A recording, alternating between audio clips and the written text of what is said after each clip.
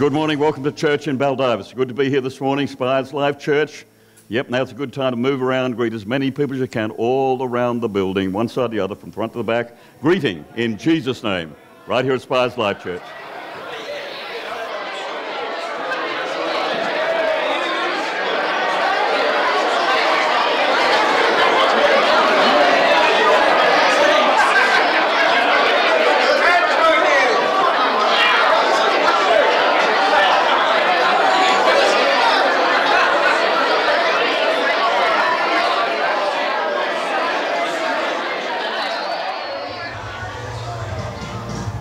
Please be seated, church. Take a seat. We have 22 partners to welcome this morning, and 6 of those are just writing themselves down. And if you did the partnership course back on the 13th of November, and you signed up and got the certificate, you're the 22 I'm talking about. I want to get you all up here. So just come on up with you all of you. Those wet ones, dry ones, all of you. Just 22 of you. Just find your way up here somewhere. I'm going up a higher level. Because there's 22 of you we need. Oh, you're one of them. Here's one. You're already here. Yeah, come on in. Come on in. Now, I know some of the people that said yes to partnership. Come up, Rick and Margaret. Yep, can't be here today. Got like weak excuses, like they're in Singapore or like that. And so it's a whole bunch. I'm going to read you the names shortly. Yeah, just careful you don't fall in the baptistry. Water's warm, but you probably don't want to. I just want to tell you something about partnership. Many churches have a concept called membership. We have one called partnership. And the people did this course, which is all contained in this little booklet here, on the 13th of November. And they sign a covenant. It's like a pledge. And so they pledge some things in terms of being partners. And I'm going to tell you what those things are. There are 4 of them. One is being a unifying church partner, acting in love towards other partners and so on. Number 2, sharing the responsibility of my church, praying for its leaders and its growth and so on. Number 3, being a functioning church partner by discovering my gifts and my talents. And I know some of them are just itching to do that, and I'm going to talk about that in my message this morning. And number 4, I will support the testimony of my church. So these people have signed that covenant, and here they are to be driving forces in the life of this church. Yeah, I'm gonna tell you all their names, and you figure they're not there, or I don't know who they are. I wonder which name that goes with. And because some of them have like South African names, I'm just giving their first name because I can talk in tongues, but I don't want to do that right here, right now. And then anyone with South African heritage, you'll go, hey, you messed that up, all right? So I just won't say it. That's what I'm going to do. So here we go. From the top of my list, Mark Buckle, Liana. I'm stopping right there, Liana. She told me how to pronounce it, but I said I can't say that. There's Dan and Bree and Claire. Is Claire here? She's out the back. Claire's out the back. See, there's a picnic later on, that's where Claire is. So when you find Claire, if you know her. There's Charlene, who's not here, she's way down south. Elizabeth Lang, who's down at Margaret River. Peter is here. Rick and Margaret are right over here. Yes, they are. Rachel is in Singapore. Keith and Susan McCrory are here, yeah. Yep. Jeffrey and Stacey Smith. Stacey's alive and well. She's been through the baptistry and she's come up. And I'm pleased, very pleased. I have no experience in midwifery at all. Gabby Broomhead is here, right in front of me. Brianna Lee is here. What? They've all got something to say, haven't they? Even when I don't pronounce the names right. Emma Leopold is here, yes. Claudia Reynolds. Did Claudia come up? Yeah. Claudia's down there, she hadn't made room. Wayne and Jeanette. Yeah? They have a name. It's Wayne and Jeanette. And this is Tom. All right, give them a big round of applause before I pray for them. Brianna's here, I knew that. Father in heaven, I want to thank you for these people being willing to step forward and to partner with your work, with your cause, Lord Jesus Christ, the cause of Jesus Christ right here in and through the life of this church. Father, pour out your grace and your blessing on these partners who have moved forward into partnership, but on everyone in this house this morning. Lord, I'm praying that the baptism service will have been a testimony to so many people here this morning. It'll be encouraging. And more than that, Lord, we're praying that it will all redound in glory to you, both baptism and partnership this morning. Take these people and use them for your cause, Lord Jesus Christ, and we pray it in your name. Amen. Give them another big round of applause so they make their way back, or make their way this way. Mark. Off we go. On your feet, church. We've got a song to sing.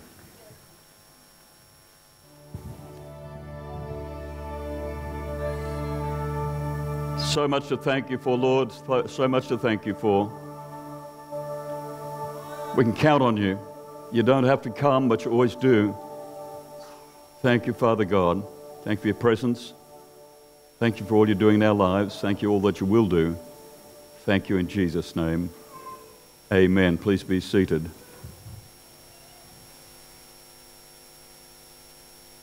Great service, hey? Yeah. It's interesting because people move around today and people are normally sitting there and the people that often sit there are there. You always sit there. It's good to be here. One day Jesus asked his disciples who were saying that he was, and they answered with a kind of a strange answer by saying some people thought that he was kind of like the reincarnation of some of the prophets, like Elijah or Jeremiah or some of the other prophets. And Jesus said, well, that's fine, that's what you've heard out there in the streets, but I want to make it personal. Who do you say that I am? Who do you say that I am? And Peter stepped up, and I think the verse is going to be on your screen around about now as we talk about doing church together. Well, what about you, Jesus asked? Who do you say that I am? And Simon Peter answered, you are the Messiah, the Son of the living God. And Jesus replied, blessed are you, Simon, son of Jonah, for this was not revealed to you by flesh and blood. That is, you didn't get it on the streets from mankind, but by my Father in heaven. You got yourself a revelation from heaven.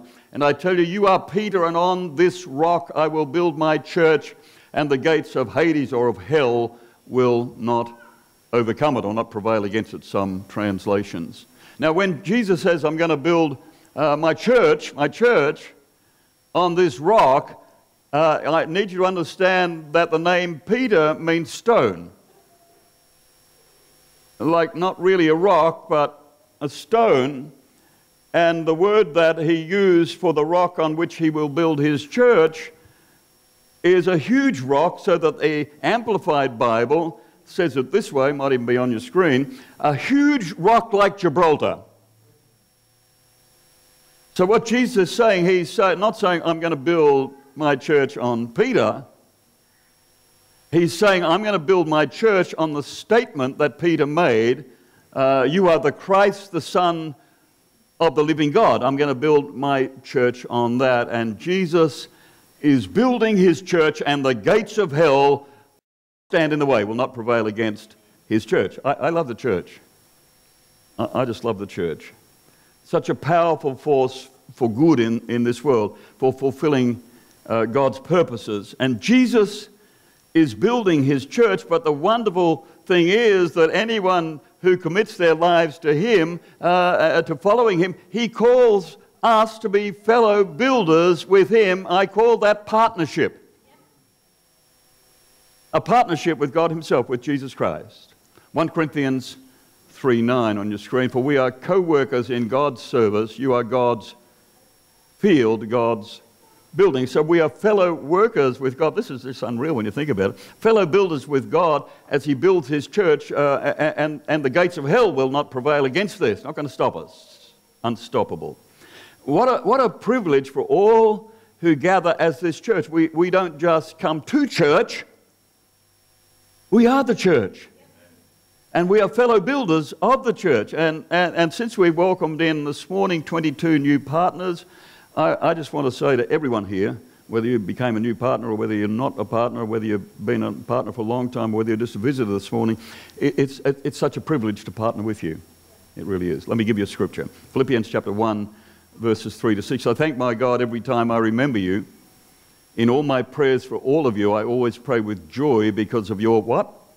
Partnership in the gospel from the first day until now, being confident of this, that he who began a good work in you will carry it on to completion until the day of Christ Jesus. So partners, we are working together to share the gospel as fellow builders with Christ, and to take up the fight, the spiritual fight, not just up to the gates of hell, but they're not going to prevail against us, they're not going to stop us. We will knock them down if necessary to fulfill the mission and the cause of Jesus Christ. And so partners, together we have covenanted to go forward in the purposes of God. And together we can do so much more. Together. As individuals you can do a lot, just as random individual believers, but together. And this is the principle of synergy, and I just want to give you the principle of synergy. Should be on your, there we go. Synergy, the interaction or cooperation of two or more, it should be of two or more entities to produce a combined effect greater than the sum of the individual effects. And let me just tease that out for you. 10 people, let's say 10 people, we've got 10 people, right? 10 good people, yeah? And they can achieve 10 goals each, yeah? That would make that, the combined sum of that, as individuals, 100, yeah? Yeah, it's not too early in the morning for that, is it? 10 times 100, got that? That's what it is. But put in the synergistic effect, the partnership, the teamwork, the synergy teamwork, it's going to be far more than 100 goals. It's going to make 100 goals look like something minimal, you know. Leviticus chapter 26 and verse 8 on your screen. 5 of you will chase 100, and 100 of you will chase 10,000, and your enemies will fall by the sword before you. Now, if you use the first part of that little lesson there, 5 will chase 100, and 100 of you, if you're using that same formula, 100 will not chase 10,000, but 2,000. 100 will chase 2,000, there's no synergy, but bring in the synergistic effect, and 100 chase 10,000. It just multiplies the thing exponentially. With no synergy, it's not a bad deal, but with synergy, so much more together, we can do so much more as partners. We're all in this together. Acts chapter 2, verse 44 says, all the believers were, what? Together, and had everything in common. I just want to tell you, because I read the Greek of the New Testament, that the word together is actually 4 little words in the Greek, epitautokai. And what it means, not that they live together in commune, you're going down the wrong track. Epitautokai literally means they're all moving in the same direction. We would say they're all on the same page. There's not all these other individuals some are trying to do this thing for the church, and some are trying to do that thing, and they're all good things. They're all doing the same thing. It's all got the same purpose and point. All the believers were together in the cause of Christ and the mission of Christ. So by the time you get, that's verse 44, as we move down to verse 47 of that same chapter, same to the early church, Acts 2:47, says, praising God and enjoying the favor of all the people, and the Lord added to their number daily those who were being saved. And I think about that, because what were the people doing in that church? They were praising God. Well, it's hard not to when you sing songs like we were singing this morning, yeah? In the river, thank you. Don't you love the thank you song?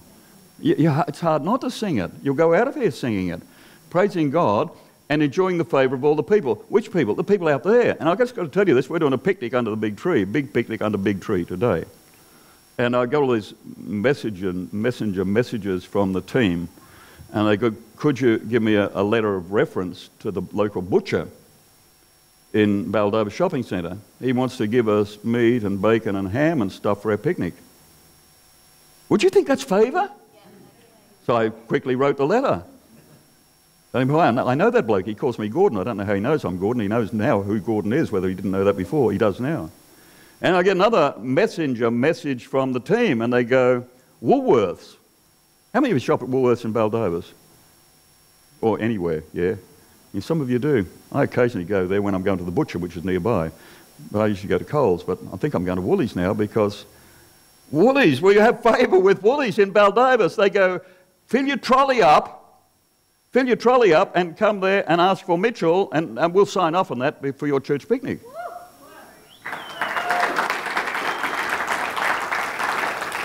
You'd be looking for the biggest trolley now, wouldn't you? And you would think, how much they fit in that trolley?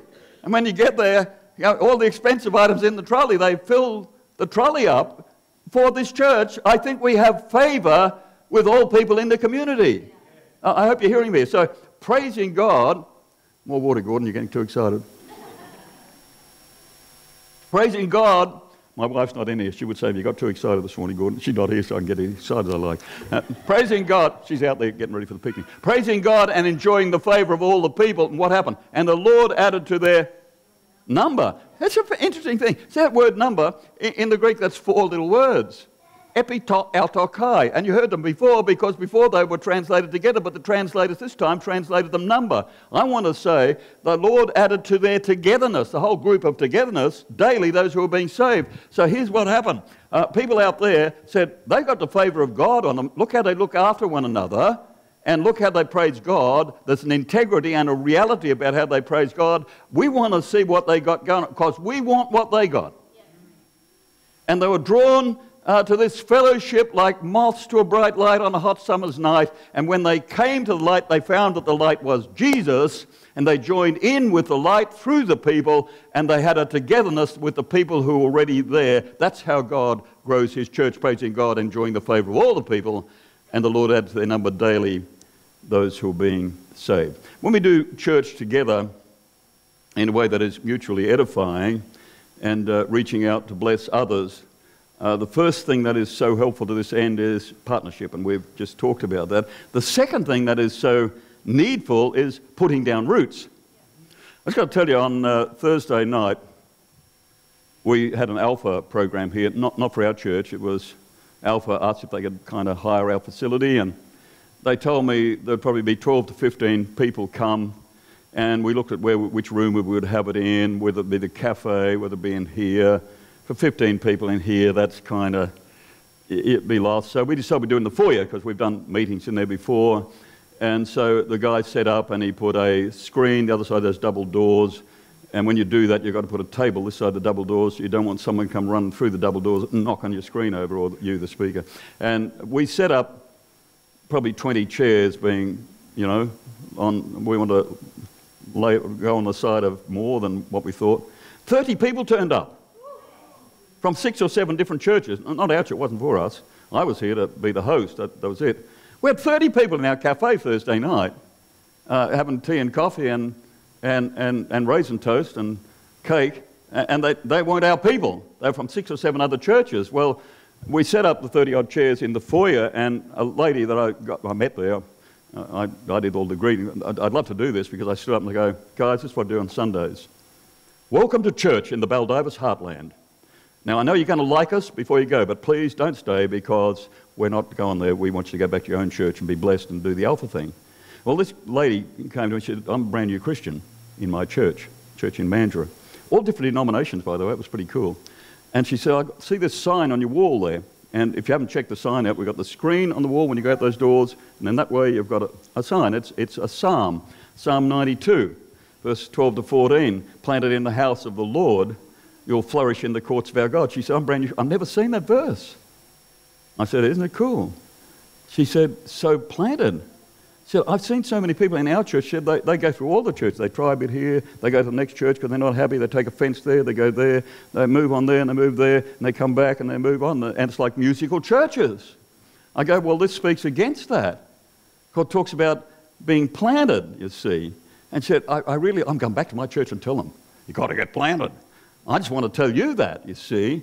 You need to put down roots. 1 Corinthians, back to the other one, thanks Mark. We got ahead there, didn't we? 1 Corinthians 12:18. But now God has set them, each of them, in the body just as he pleased. God puts you where he wants you. It's not up to you. You need to seek the face of God. When it comes to which local church you should be part of, it's best to get God's mind on this. Sometimes God moves people, and that's his business, but don't you go doing that without him. He has set the members where he pleases. God is on about planting people in a particular local church faith community, and where he sets and plants, that's where we're best off putting down deep roots, regardless of how we might feel on any given day, because some days we don't feel so charitable towards our fellow partners in this local church. Hey, I knew no one would smile, and I knew that. You all looked at him. I'm going to be a poker player, not me. It's all of us from time to time. That's just the way we are.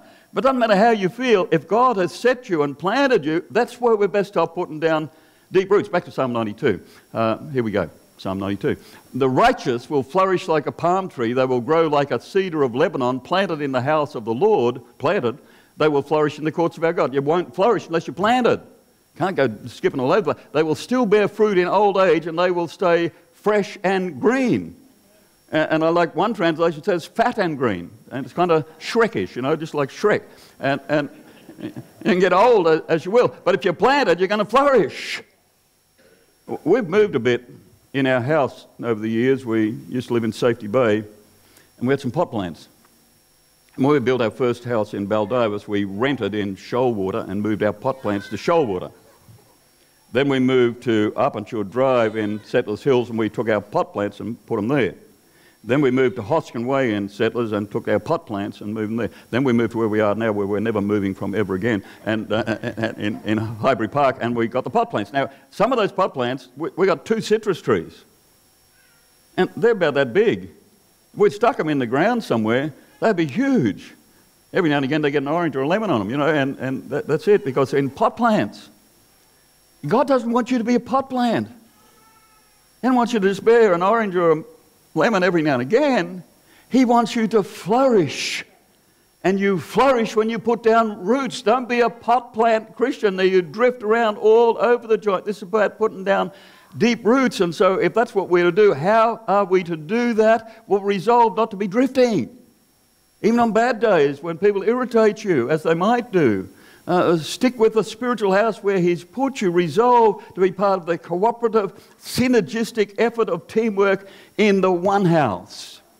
Pastor Lee preached, 3 or 4 Sunday nights ago, and he used this verse, which has really taken my fancy, and anyone that heard it, it's taken their fancy. It's Micah chapter 7, verse 7, and I hope it's on your screen around about now. And it says, I'm sticking around to see what God will do. Is that, you found that one? Micah 7, there. I'm sticking around to see what God will do. You go, sometimes there are lean times in a local church. And you go, yeah, I'm going from here. Things aren't working out. I'm sticking around to see what God will do. And he's about to do something, so stick around and see what he will do. So put down deep roots. It's talking about stickability and perseverance and reliability. When you have the partnership thing and the putting down roots thing, you're in a position to pull together, the cause of Christ, in the cause of Christ. Partnership, putting down roots, pulling together. Jesus is building his church, and in order to overcome the powers of darkness and evil, he wants this team, this partnership, and he's asked his followers to be fellow builders with him so that nothing will stop his church and his cause. It's the cause of Christ.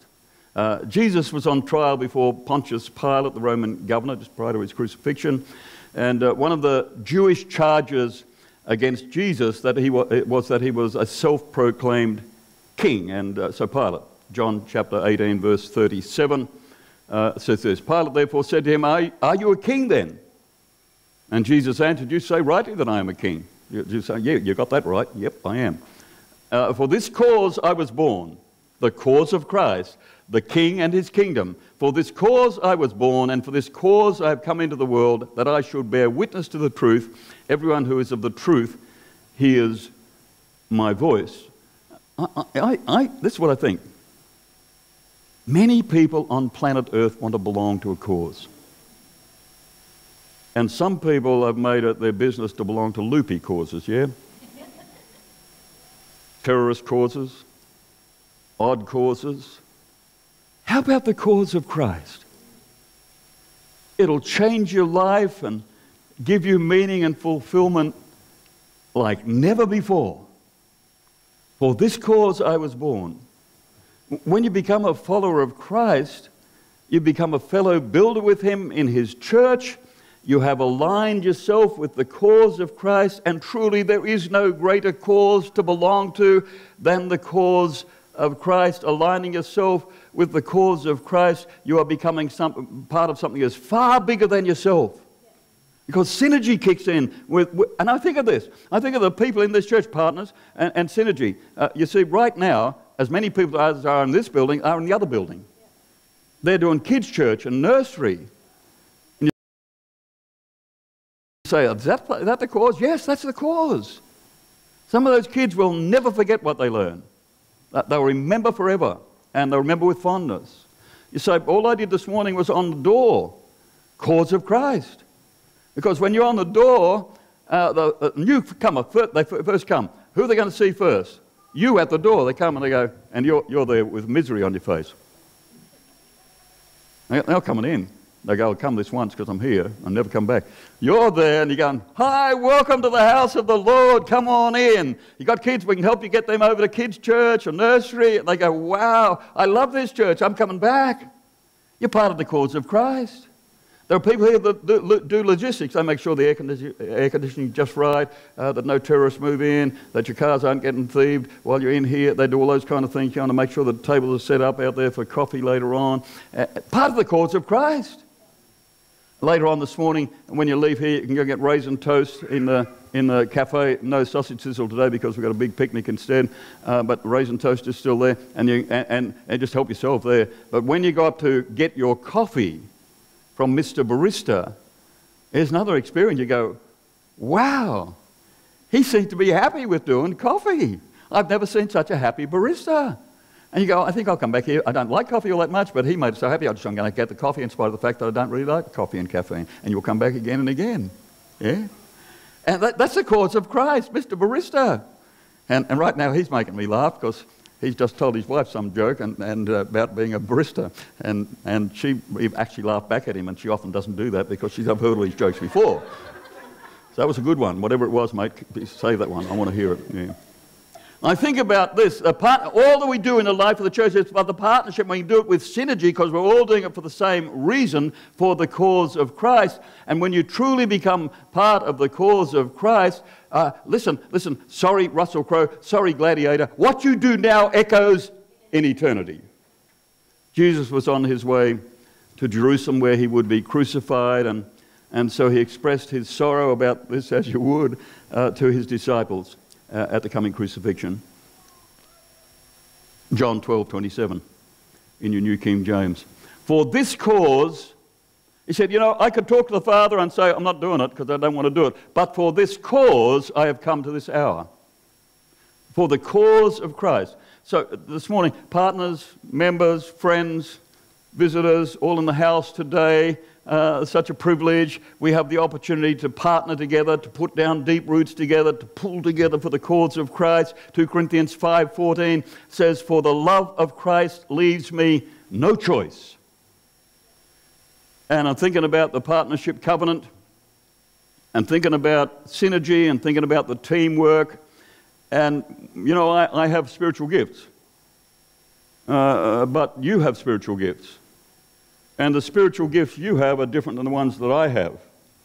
There's a whole lot of spiritual gifts, and within a local church, we'll cover them all, but no one person's got them all.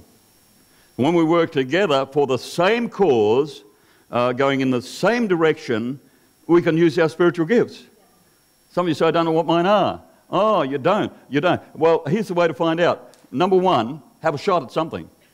If that resonates with you and someone says, man, you're good at that, that's probably it. Here's another way. Do the SHAPE class.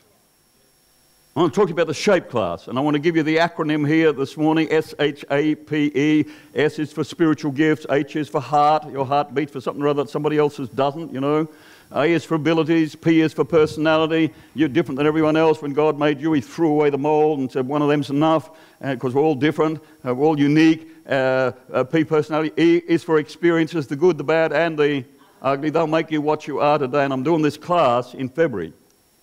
Now, here's the thing. Here's what's going down.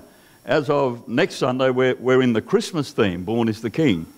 I'm so excited, and that's going to take up our heart space and our head space. We're going to do Christmas. And in January, I'm doing a new theme, and it's called Finding Gold. Finding Gold. You are so valuable to God, and more valuable than gold, but I'm using gold to kind of signify that. And within you, there's something of value that you offer to the kingdom of God and the cause of Christ.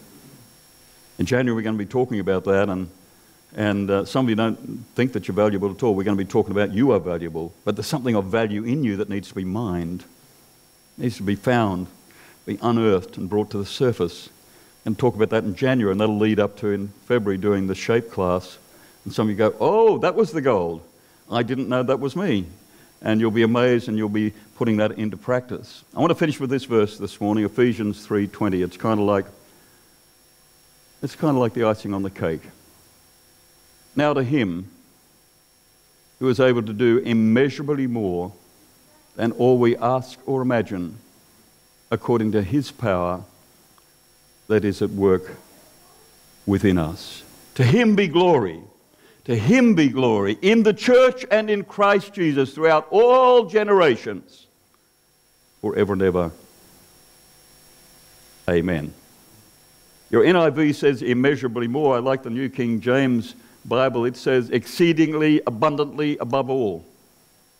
And what that's saying is, I wonder what your dreams and visions and ideas are, your prayers to God for something that you can do, that you can become, that the church can do and be. I wonder what your dreams, visions, goals, prayers are. And God is saying through that, whatever they are, I can do exceedingly abundantly above all that you ask. Bowl up your biggest prayer, he says, and I will beat that. So he said, just try me, put it out there. I wonder what it is. Give it a shot. Bowl up your biggest prayer. And in partnership, when you find out who you truly are in Jesus Christ, then what's the synergistic outcome? You're not alone. We're doing all this together as a team. Put down deep roots. And watch the fruitfulness multiply in your life, in your business, and in your ministry, and in your own life. Pull together with God's people for the cause of Christ, and see how he will use you in a way that blesses you and blesses all the people around you in Christ Jesus. Father God, I thank you that you call us to partner with our fellow believers in one local church. Father, as we leave here today, the cry of our mission statement rings in my ears, showing people all they can become in Christ. Father, in the days ahead, show us what we can become. And Father, we want to reach out to seize what you're showing us. I want to pray to you about that so that your Holy Spirit will come alongside us, empower us to do what you're calling us to do. Thank you for everyone in the house, Father. Thank you for celebration today, and thank you for ongoing celebration for those who are staying for the picnic. But prior to that, Lord, I'm praying that there will be connections made in our cafe for those who aren't even going to the picnic, as they have coffee and raisin toast and hang about and talk to one another. And so, Father, I commend every person in this house to you this morning and to your grace. In Jesus' name, amen. Amen. Let's stand, church. Got a song to sing. Hey, if you're needing ministry or prayer this morning, as we sing that song, make your way down the front this morning and we will pray for you. Let's sing it out to God this morning.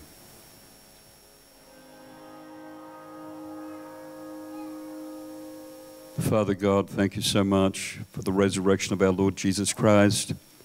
Thank you, Lord Jesus Christ, that the resurrected King, the King and his cause, you're resurrecting us, giving us new life, life eternal, life to live life to the full while we're here on planet Earth, and life eternal.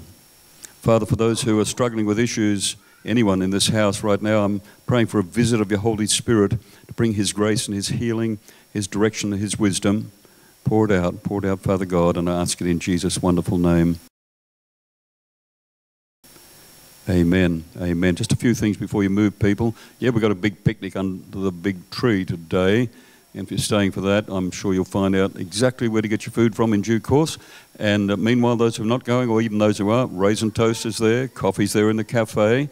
Those of you who got baptized, if you didn't get your certificate yet, come and see Catherine. That's Catherine right there, and she will have your certificate for you. And be blessed. No night church tonight, by the way. No night church. Big day today, and tonight there'll be a few people in here setting this place up for Christmas. So when you come back next Sunday morning, it's going to look like Christmas. Born is the King is the theme. And if you haven't set up your house yet, yeah, you're not coming to church tonight because there isn't one here. Set your own house up tonight. Yeah? Start on it. Yeah? Yeah? No service here tonight. I don't know what you're saying behind me, but set your house up. Get into Christmas. Get into the mood of Christmas if you're not there yet, all right? Be blessed. Have a fantastic day. See you at the picnic or see you next Sunday.